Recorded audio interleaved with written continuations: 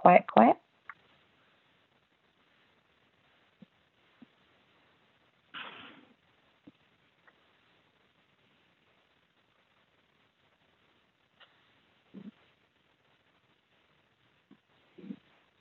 Hello, everyone, and welcome to another ServiceNow Community Ask the Expert event.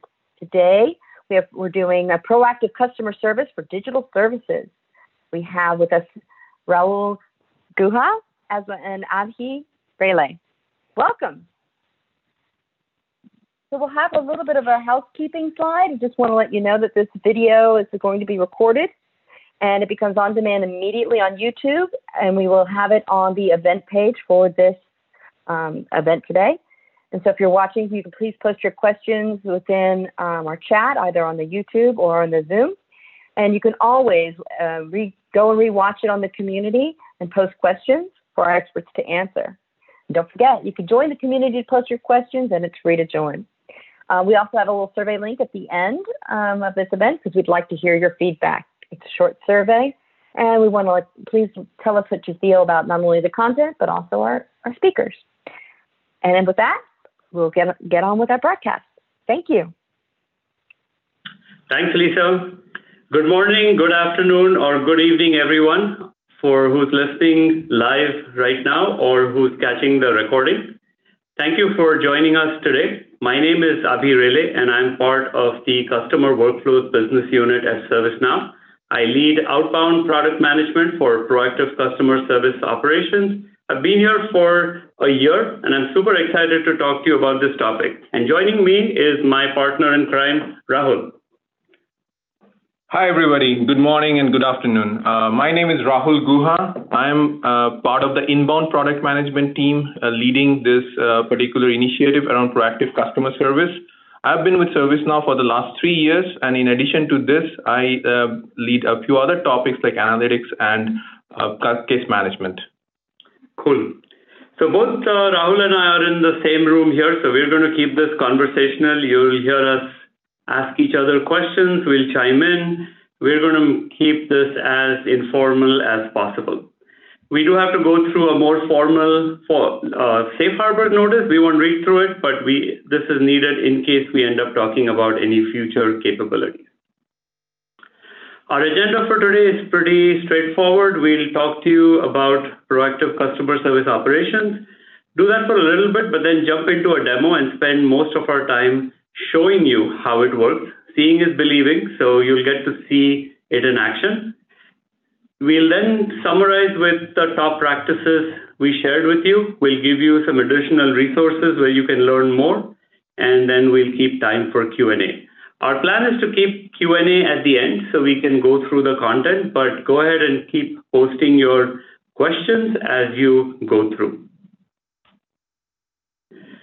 Not all of you might be familiar with the customer service management product, so let me just take a couple slides and introduce you to customer service management, and then we'll dive deep into the topic for the webinar. So when we started building customer service management a few years back, we took all the great capabilities that you are all familiar with and love from the ServiceNow platform. We retained our service management differentiation that lets us resolve issues, complex issues. And we built capabilities that enabled you to take ServiceNow and help serve external customers. Two specific examples, we built a customer data model which extended company but allowed you to model your external customers, partners, contacts, their relationships. We also introduced the case object, which lets you have a business or customer-friendly conversation with your external customers while you continue to resolve technical issues through incident and problem, for example. Our customer service management value proposition rests on 3 pillars. We want to break down the silos that exist between teams, processes, and systems and help our customers resolve complex issues end-to-end.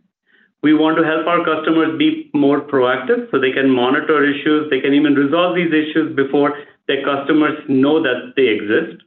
And we want to drive up the levels of self-service so you can automate more, you can personalize more, and you can help your customers and customer service agents take care of common requests instantly. What this means, and some of you might have seen this before, it's a slide that many of our customers love. A customer could come in and report an issue or ask a question through a channel of their choice that leads to the creation of a case. We then use that case to orchestrate a whole series of work from the rest of the company. For example, you might create a work order to send a field technician on site to repair a product. You might create a problem so an engineer could fix the root cause of an issue, or you might trigger a workflow so a financial analyst could go review a bill and make sure the calculations are correct. But you don't have to wait for the customer to contact you. You can also monitor your connected or digital services and proactively create an incident or a case, and that case now can be used to orchestrate work internally or communicate with the customer. And that completes the picture. It doesn't matter whether customer contacts you first or you discover an issue first. You can involve the right teams within your company, and you can keep the customer abreast of how that issue is being resolved. So that in a nutshell is customer service management. And with that context, we'd love to jump into the webinar topic for today. We gave you this context because there's a lot of stuff that customer service management does that we won't touch upon in this webinar, and we want to make sure you have that at the back of your mind as we dive deep into digital services. So Rahul, you've been a product manager for a number of years. How are digital services changing the way our customers work? So that's a great question, Abhi. So what we are seeing in most of our customers in our install base is that the customers are providing services to their end users in the form of some code running somewhere in some server, right? So for example, take this customer that provides printing services. These are essentially large printers they used to sell to their end customers, but now they are selling an outcome of 99.99% availability. So for that to happen, it's just not an asset that is being sold to a customer. It is the service that goes along with it, the monitoring, the proactive repair, and everything. So that's a perfect example of a digital service in a B2B scenario. And we are all aware of digital services being provided to consumers like us. We are all consumers. So it just so happens that customer service has taken a new kind of phase with the advent of digital services and digital transformation we are seeing in the organizations. And it doesn't have to be technology companies only. It can be financial services, it could be healthcare. Everybody is adding code somewhere, as you mentioned. Absolutely. And we experience that as end consumers. Today when you have a question, when I have a question, I don't call anyone. In fact, I don't even think about calling. I want to take care of that myself. When something is being worked on, I want assurance that the problem is fixed. I don't want to keep calling over and over again. And then the third one is I expect the company to be proactive, because in a digital service where the company is aware of that service, they have visibility into that service. If I have to call them and tell them there is a problem, that is probably the worst experience you can have. Why am I telling you there's a problem is something that no company wants to hear. And the more digital you become, the more important it is that customers are not calling you and reporting these issues. And that's something, we are all spoiled because dealing with digital services as end consumers, we are used to things being made available through self-service. We are used to things being fixed quickly.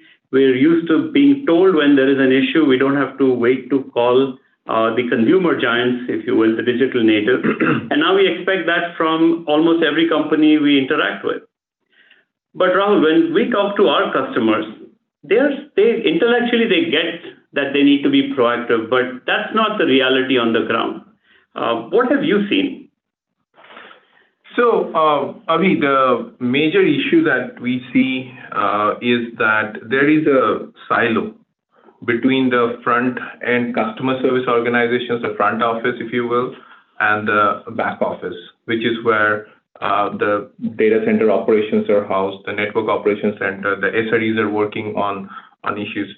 So many times what happens is that it's not so much as the organization doesn't know that there is an issue, they don't know that which customers are being affected because of that issue. And for that, they have to go back to the old ways of maintaining names on an Excel and then sending out emails. So the whole process somewhere breaks down because of the organizational silos and because of not having a full end-to-end data model and visibility across the organization. Yeah, and that, we've heard horror stories. If you remember this customer where the operations team let customer service know there was an issue, and that's all that the customer service team got. And now they had to figure out what to do. Yep. And they went in and created an Excel list of all the customers they thought were impacted, send out a message to all of them. And that's probably the worst way of handling it, because as they described to us, you might have contacted people who were not affected. Exactly. You might just end up opening a can of worms. And that seems to be more prevalent than we would like. Absolutely. Right? So when you started looking at this problem, how did you think we could solve it? What could we do better? So there are a few different things, right? One is to understand which customers are subscribing to which services. So we came up with a way to connect those two worlds together using a uniform data model. And it was simpler for us because ServiceNow as a system of action across the entire organization helps us kind of do that sort of collaboration, and putting the customer's visibility on top of, if you will, a service-aware CMDB helps us do that. So we'll get a little bit more into details of how this was done. That's the topic for the webinar. But essentially, that was the value that we brought to the customers in terms of breaking down the silo and making it obvious like which customers are affected. So really, what you're saying is we're just taking everything we've done within ServiceNow, whether it is ITOM for monitoring, CMDB for recording, all the different services and products that are deployed, having one system of action, deploying these workflows, making sure everybody operates out of that one system. Exactly. And you're really leveraging the power of ServiceNow, if you will. So what did we introduce in New York? Tell us a little bit about proactive customer service operations. So proactive customer service operations is a brand new feature or a capability in CSM. So just to be absolutely fair, this was already possible. So we had seen many of our customers who were kind of our, provided the leadership on this, kind of go down this path, but they were putting in a lot of customizations and they were having to do a lot of work. So we learned from them, which is the great way to do product management, right? So we learned from them, and what we understood are three core pillars, if you will, for proactive customer service to be successful. The first one, as we all know, is what ITOM in ServiceNow helps us do, which is service monitoring and correlation of alerts coming from many different systems and reduction of noise, right? But having that service monitoring and automated run books and stuff helps us kind of get to a point where not every issue is an outage. Right. So for the smaller issues, to take care of the smaller issues without even letting the customer know is what the first pillar is. So we want to be very good at service monitoring and easy resolution of those services at the NOC itself. Right. But for those issues where there is customer impact and we have to create an incident or a case to let the customer know, we need a better data model around our service-aware install base. So that's exactly what we did.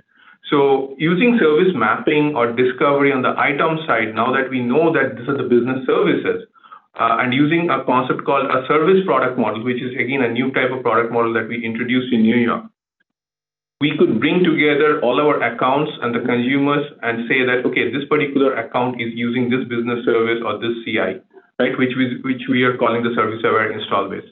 And we have put in some of the if you will, some of the integration points that our customers could put in, but they could automate this service-aware install base creation through existing means like provisioning and stuff. Then the third thing that we focused on is how do we reduce that process kind of absence of that process, so that NOC operator, having identified a set of customers that could be affected because of the service-aware install base, could have an easy way of communication with the customer service organization. So we created something called a proactive case. It's not a new entity by any means. It is a case object that we all know, but it has some features like, the source is the alert, that it has a proactive flag set to true, which lets the customer service organization know that, this is something that they need to take care of, and there are multiple customers who could be affected. And then we have the entire, major issue management process, which we'll go into, that takes care of the rest. But these are the three pillars, if you will, that make us proactive customer service possible. So this is the beauty of the ServiceNow platform, where it's so flexible. Customers have taken advantage of it to do very creative things. And what we are doing is providing it out of the box. So where customers have had to go in and connect different pieces and maybe put in customizations that were expensive or brittle, now they can do this out of the box. So it's another application that's provided out of the box to our customers. Exactly. So with that, let us switch to a demo and we'll show you live. And like every demo, it worked before the meeting for sure. So we will, so hopefully it works as well. So, well, actually, let me show you the flow. Before we show you the actual demo, we're going to look at 4 personas in this demo. We'll start with David Liu, who's a network operations engineer. We will look at Beth Anglin, who's a major case manager. We will look at Julie Lewis, who is an end customer who works for Buckseo. John Jason, a customer service agent, is also a key persona, but we won't look at him just in the interest of time. The way the demo will flow is David Liu will, in the NOC, look at the new operator workspace, notice an alert, and also notice that an incident is created. For the first time, he will now know which customers are affected, so he knows the customer impact of that issue. He will let customer service know through a proactive case. We've put in a automation that creates a major case automatically. Beth Anglin will get that notification. She's a major case manager, so she'll go in and ensure that it is really a major case that requires advanced workflow. She'll approve it, at which point customer service now has initiated their workflow of notifying customers. But David Liu, our NOC operator, he's not sitting idle. He's working on the incident. So he'll go in and make updates to the incident as he works on the issue. We'll show you how those updates are available now to Beth Anglin. So for the first time, she will see what's happening with the issue resolution.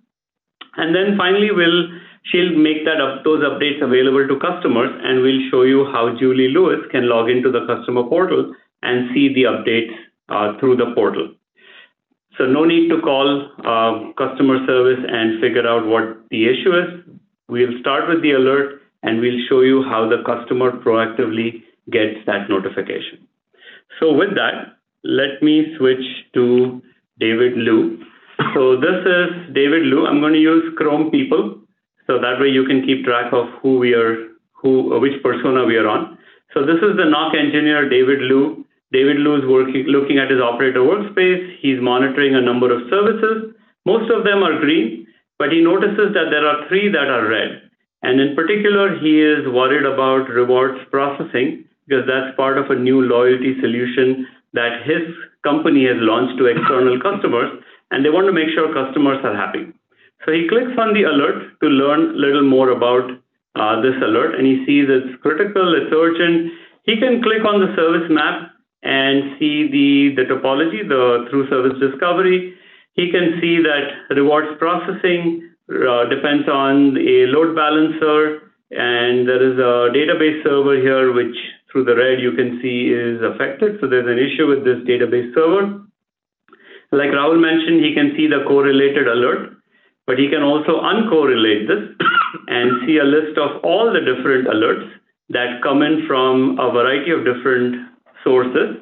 So if you are like most of the customers we've talked to, you might have multiple fault monitoring systems, but with event management, you can correlate those alerts so you know which one is to focus on. You can separate signal from the noise. So he goes back, let me go back to this particular alert. He clicks on the alert to learn more about it. And through this new agent workspace, through the NOC workspace, he can get details about the alert. So he sees it's a group alert. He sees it's an issue with the disk space. He can see it's automated. He can see the message that came in, that there is an issue with this particular node. He can come down and see that an incident was automatically created. He can even come down and see why this particular alert was rated as critical and urgent. He can see relevant knowledge articles. Now, for the first time, he can see which customers are affected. So the refresh affected install base items is an integration that we did with our ITOM colleagues. And it's a new API that helps a NOC engineer come in and see which install base items and therefore which customers are affected by this issue. So for the first time, he can see the customer impact of an issue. No longer, he's always got a lot of detail about the technical issue, but usually this visibility into which customers are affected has been missing. So now that he sees that multiple customers are impacted, he can let customer service know. In the past, he might send an email or he might call somebody he knows. Now he can just do it through ServiceNow. So he comes in and creates a case. And here he's proposing a case to customer service. So he might go in and put in something like rewards, service performance is slow. And same thing. And for work notes, he might put in disk space issue. These are internal, so they are not, he can keep track of what the issue is. So click submit. And at this point, a proactive case has been created. So now customer service gets a notification that there is a potential customer issue. Multiple customers are affected and they need to go in and take action.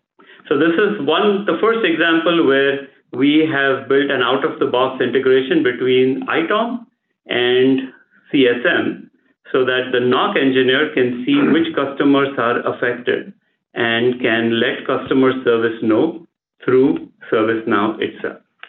So, for some of you who might be wondering about, where does the work get done, the actual work of resolving this, it can happen at multiple different places.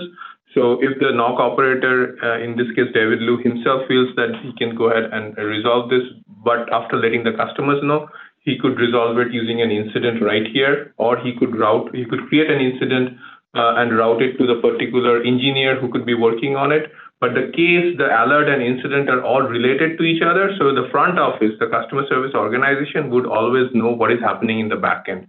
So it's not just a case that a case got created, they're all linked together. All the work items are all linked together. That's a great point. So we've heard from customers, if there is no external customer impact, you could choose to just create an incident and resolve it.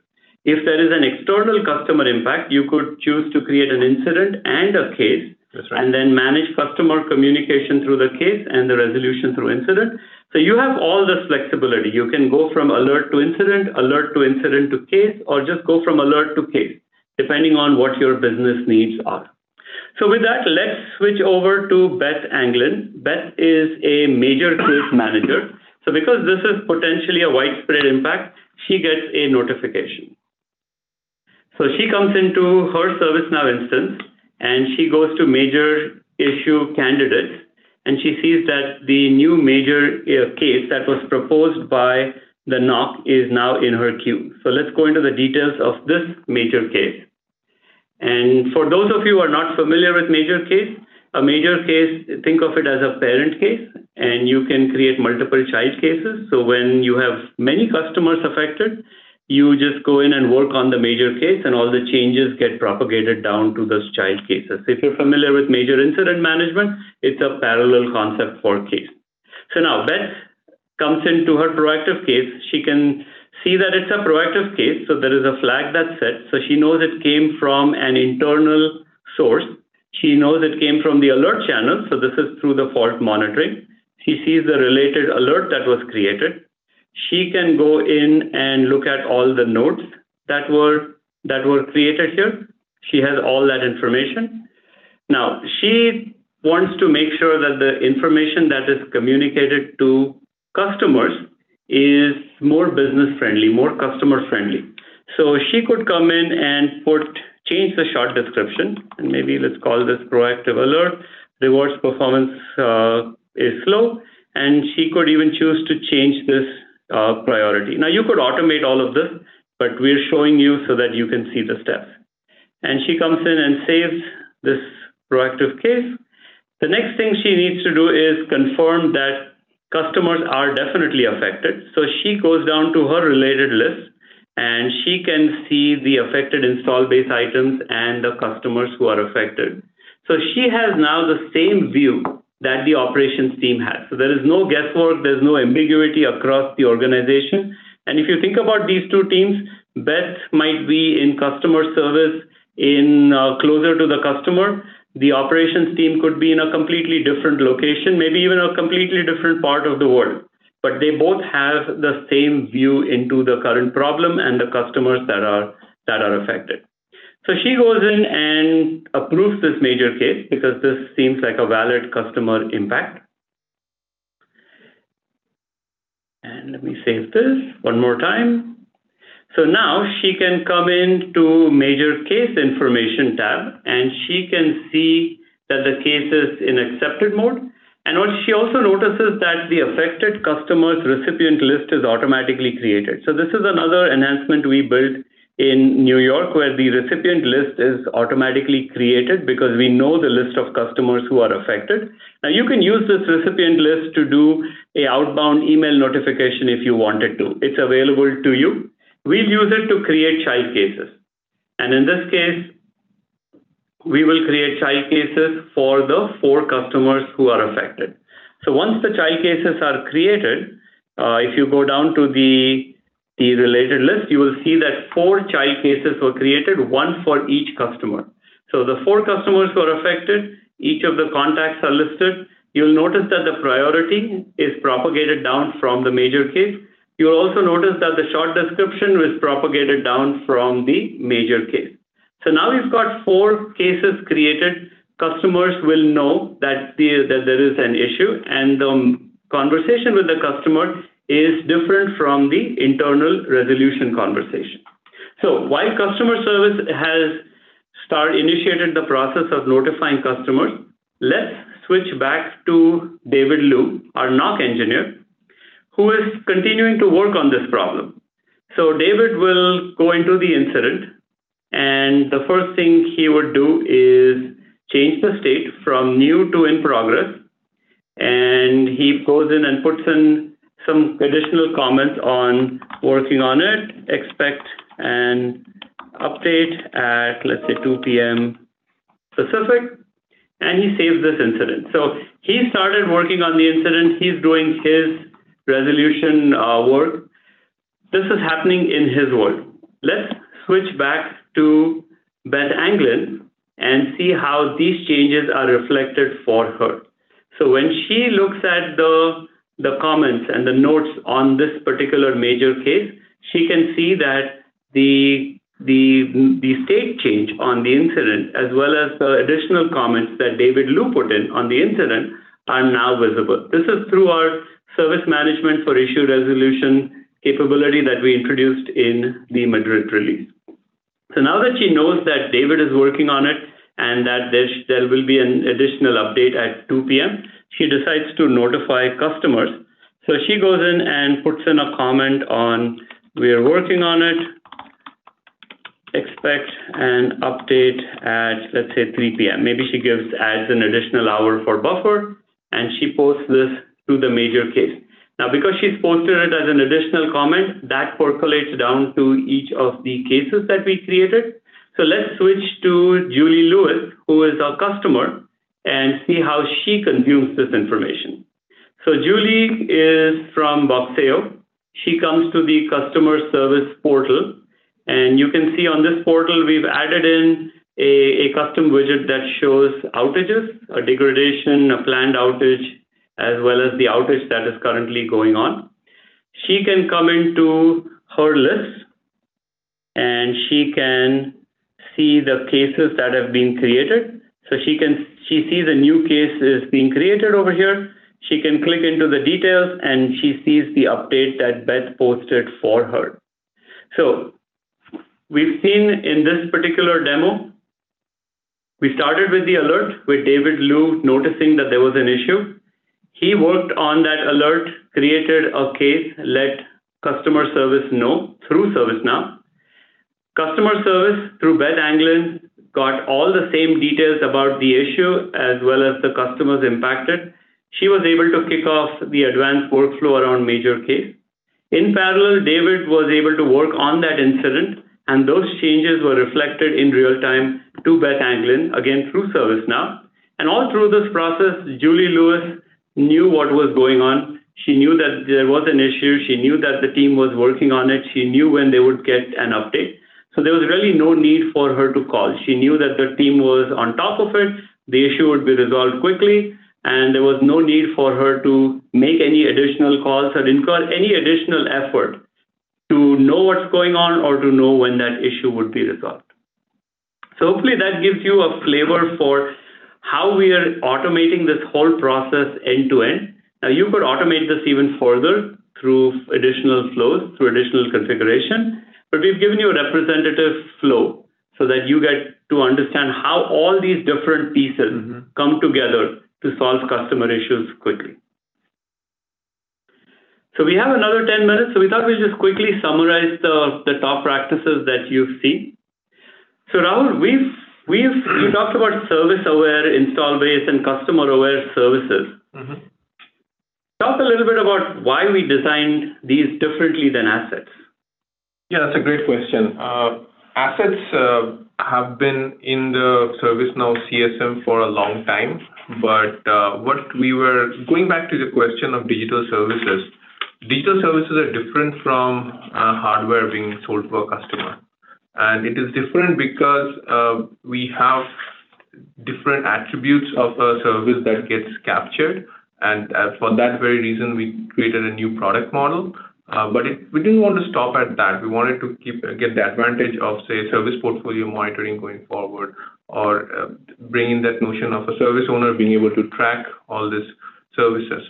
Assets was not a good way of modeling that. So that's why we kind of, for these digital service oriented companies, we are recommending that they go the service-aware install-based route, which is essentially taking into account the fact that you might have a business service powered by application services, which is essentially powered by the infrastructure items as represented with your CMDB. So this brings together the whole world of CMDB and the customer service management together using the install-based data model. Cool. So services are different, and we've seen customers customize assets, and that doesn't work out that well. So this was a great time to introduce a new business model. And I think it also helps because the customer-aware service is dependent on some underlying services and infrastructure items. So it's important to know which service or product drives what customer service, customer-facing services. And that really helps us with this new data model. Right. Yeah. And then we also saw in the demo how David Liu was able to understand or was able to figure out which customers were affected. So talk to us about, there are some new terms on this slide around sold product and install base item. Help us understand how we connected all these pieces together. Yeah, so if you start from the bottom of the picture where you have the database server, let's just trace our way from that point onwards, right? So I am the provider of this digital service, reverse processing, and I have to use a bunch of existing servers and data centers or whatnot in order for me to provide that service. So here you are seeing that a database server, which is a CI in the traditional world, that is being used to provide this application service called reverse processing. And this application service and the associated business service that goes with it would have all been in the CMDB, in what we call the service-aware CMDB. Now, what we have done is essentially say that, okay, there is another world out here, which is the customer accounts. How do I bring together these accounts with the CMDB? And we do it at two different levels. One is we say that we have this notion of a service model, which is essentially a new type of product model. So we have a new association table, if you will, called sold product, where we associate the account purchasing that particular product model. And this purchase could be, a subscription, it could be a one-time purchase, any modality that you support in terms of your customers buying things from you, right? And this would essentially come from some ERP or order management systems, if you will. Now, the sold product, it has a life cycle. Of course, it's purchased and it's deployed, and then it's used. So that whole deployment of a sold product is what an install base item represents. Right. So we introduced two more tables in this whole scheme of things. One is an account's use of an application service. So an account is mapped to an application service using something called an install base item. And then we have a third table, which is saying that, okay, this install base item covers this different product models. So think of the ServiceNow example, if you will. So ServiceNow, our customers use ServiceNow for many different products, for ITSM, for CSM, for ITOM, and they might have one instance where they have one or more of these application services, if you will, housed, and that is what is represented using this data model. But they could have multiple such instances. They could have a prod instance, they could have a sub-prod instance, they could have a dev instance, and these are all different install base items for them. And that is the reason why we are showing the affected install base items and not just affected customers. Because a prod instance of Boxio could be affected, but the dev instance is still not affected because it is powered through some other configuration items. So that is important to know, that the level of granularity that we are going towards is at the install base item level and not just at the account level, which might have different install base items with this particular company. That's awesome. And I also see a hierarchy around sold products. As companies are increasingly selling solutions, we are able to capture that hierarchy as well, the components and the subcomponents. And you could have more than one install base item. It really depends on how you want to model this and how you want to display it to your customers. We've built a lot of flexibility into this. That's absolutely right. So service model inherently is a complex product, and we have built it in such a way that you could build a service model using others, sub-services, smaller services, or even you can bring in a component of a hardware and say that this is part of my service that I provide. Going back to that example of the digital printing company, that's exactly how they would model it, right? They would say that this is my service, which consists of a big digital printer along with some other service components. Awesome. And then the same thing helps customer service as well, because they can use that same hierarchy and the same association, the connection between customer service and operations, to know exactly which customers are affected. Or when somebody calls in and says, my Boxio rewards product is not doing well, they know exactly where it's deployed. They can see if there is an issue. So it helps customer service quickly identify what that customer has bought, what the customer has deployed, and it helps them provide faster service as well. So it helps both sides. Absolutely. And this is one of the core kind of guiding principles for us when we were designing it, that we wanted to provide that, it's an often used term called 360-degree view of the customer in terms of the products purchased and deployed, right? So you could see exactly what has been purchased and what has been deployed. And there could actually, going a little bit away from the whole proactive scenario, there could be issues because some things have been purchased but not deployed or not been purchased. So getting this level of clarity around a product is very important from a service perspective. Awesome. And then we also leveraged our service management integration that we introduced in Madrid, so that case is now connected to your service management processes. And we saw that in the demo.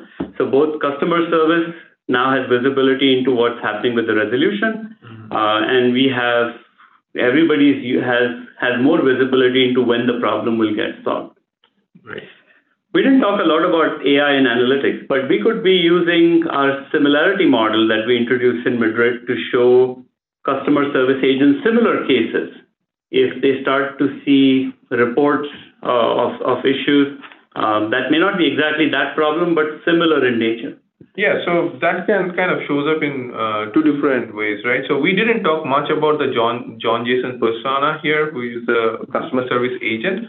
But imagine an outage going on. You would have, customers calling in during that time, and the frontline tier 1 customer service agents would be looking at those interactions, at those cases, So using the similar cases functionality is actually a great way for them to know that, hey, this is something that is going on, and that they have to associate this as part of that particular case. Absolutely. So he can even be alerted to an existing major case being open.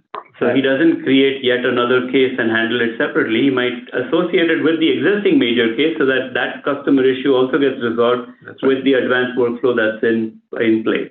And then they can use our proactive customer service operations dashboards that are built specifically for proactive customer service to keep track of how they've been, so how proactive they've been and how they can be more proactive.